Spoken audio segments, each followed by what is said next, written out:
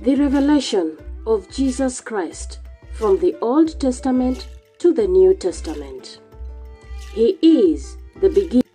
Maureen, uniquely favored, a Christian-based channel mainly bringing you testimonies, sermons, and other Christian trending news. Beginning and the end, the architect of the universe, the manager of all times, the keeper of creation, the creator of all.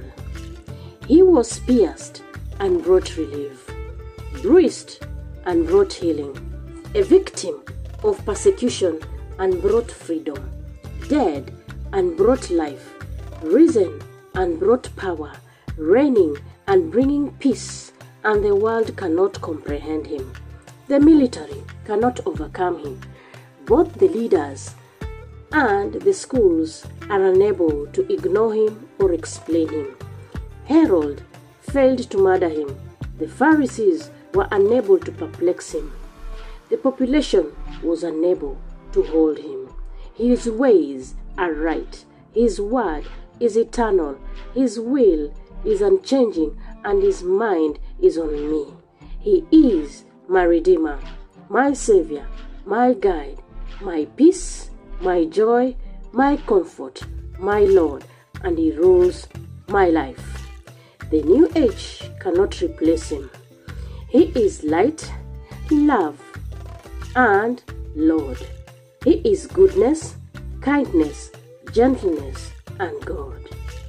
In the Old Testament, Jesus Christ is described as the breath of life in Genesis, the Passover lamb in Exodus, our high priest in Numbers, and the pillar of clouds in Leviticus.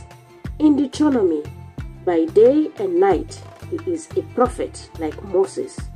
In Joshua, in Judges, he is our judge and lawgiver. In Ruth, he is our kinsman and redeemer. In Kings and Chronicles, he is our reigning king. In Ezra and Nehemiah, he is our Mordecai. In Job, he is our ever-living Redeemer. In Psalms, he is our shepherd. In Proverbs and Ecclesiastes, he is our wisdom. In Solomon's songs, that is Songs of Solomon, he is our song.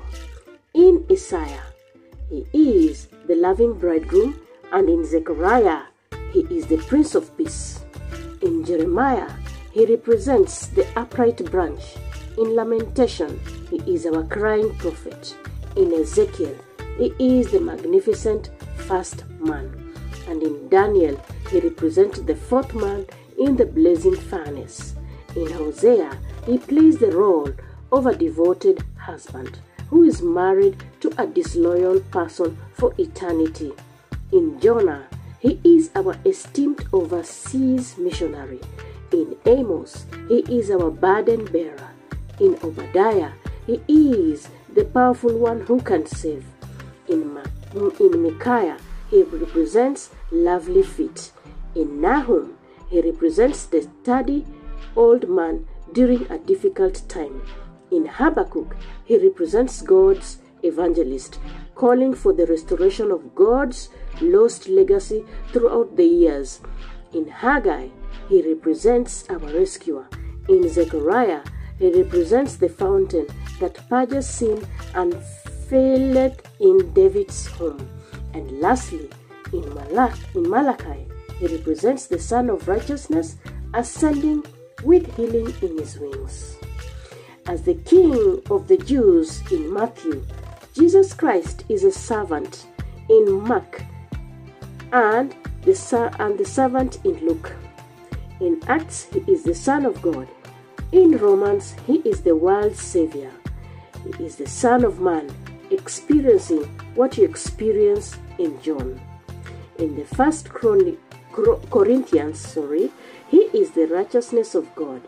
In 2 Corinthians, he is the rock that followed Israel. And in the book of Galatians, he is the conqueror who grants victory. In Ephesians, he is your liberty. He makes you free. In Philippians, he is the head of the church.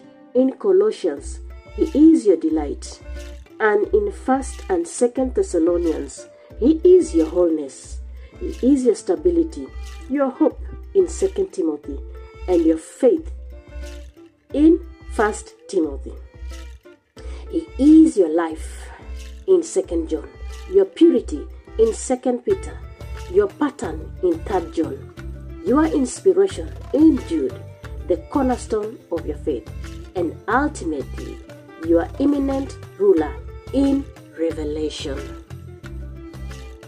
I hereby once again welcome you to my other segment of my channel entitled Christian Trendy Motivational Messages, whereby I'll be sharing videos for encouragement and motivational purposes. Thank you and be blessed as you watch. Kindly like, subscribe, comment down below and click on the notification bell. Thank you so much and see you on my next video.